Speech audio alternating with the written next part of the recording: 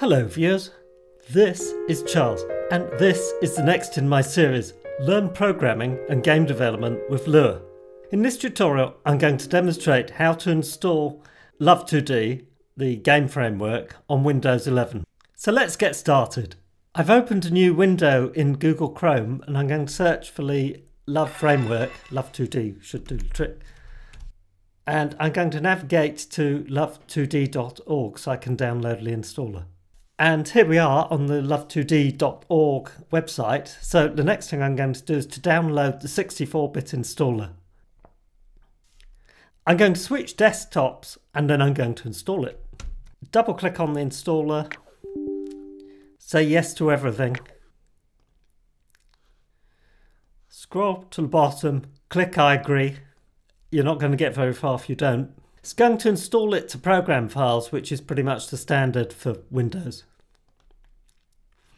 And we'll let it create a new start menu folder.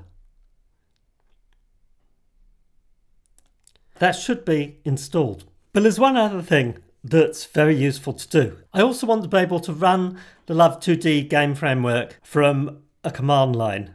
To do that, I need to add Love2D onto the system path.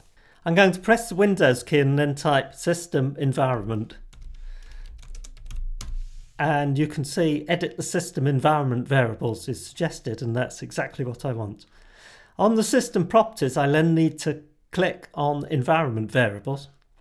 And then we're going to scroll down under the system ones, which will install it for all users. I'm going to click edit. And then I'm going to click new, and then I'm going to click browse, and then I'm going to browse to program files LÖVE folder.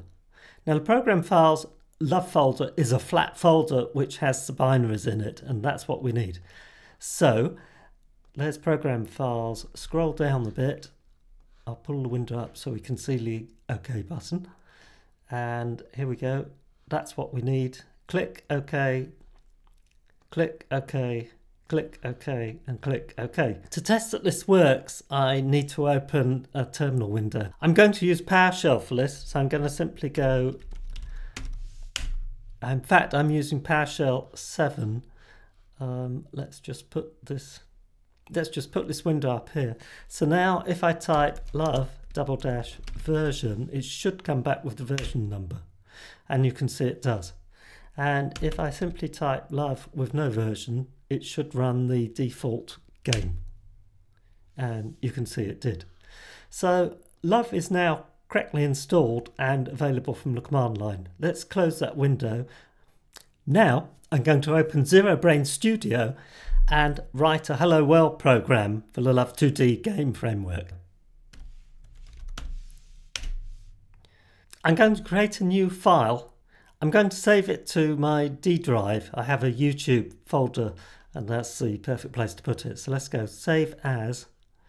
Then I want to go to my D drive. So let's just go to PC, D, YouTube, Programming and Game Development. And I think we need a new folder. So let's have a new folder. Let's call this Love2D install. And we're going to call this, I'm going to call it main.lö, and the reason I'm going to call it main.lö is the entry point for a LÖVE game. And if you dragged the folder onto a shortcut to LÖVE.x, then it will run the game. I'm now going to write a simple Hello World program with the Love2D game framework. And the way we do that is first we need to implement the callback function to actually draw to the screen. And the way we do that is to type function, then LÖVE, then dot. The dot operator allows us to access functions in the LÖVE package, and the one we need is draw and then return.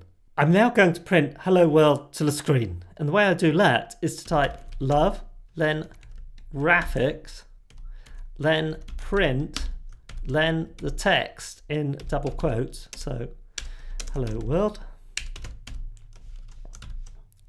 And then the coordinate where I want it to be on the screen. So I'm going to just put 300 by 400, which should put it somewhere inside the screen. And then I'm going to go end. Now to run this, I need to actually tell ZeroBrane Studio that this is a Love2D project. And the way I do that is I go to Project, then LÖVE Interpreter, and I need to switch it to Love. So let's do that there. Now I can run it by clicking on the Run button. And you can see we come up with an interpreter error, and that's simply because it doesn't have the correct project folder, but it's offering to switch it to me automatically, and that's exactly what I need. So we'll go yes. And there you have it. We've printed Hello World to the screen. Now if I want to run this from the command line, I'm going to get rid of that. I'm going to go to my project, and I'm going to open a terminal here, which will open PowerShell 7. So this, I'm using the Windows terminal. I could use PowerShell Direct, it doesn't make any difference. The first thing I need to do though is to find out what's in this file, just to check. So it should just be main.lö, and you can see that is the case. Let's just check everything's working by going love version, so that's working. Now this won't run from here. I can't go love main.lö. You can see what happens as I get an error message. And that's because it's expecting a folder with main.lö in it, not main.lö itself. So what we need to do is to go up a level. So we'll go set location // and that will go up one level. And then we're going to go get child item again to check, and this time if I go love and then type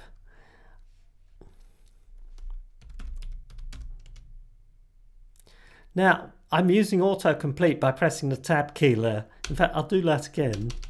So if I simply start typing L, in fact I only need L in this case because the other ones are prefixed with numbers, and then press the tab key, it autocompletes.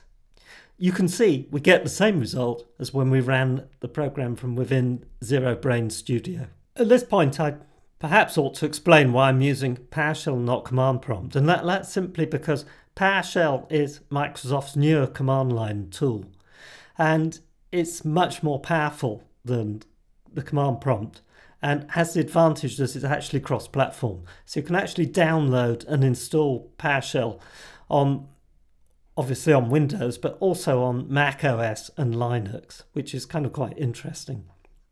I hope you found the video useful. If you did, please click on the like and subscribe buttons. Have a great day.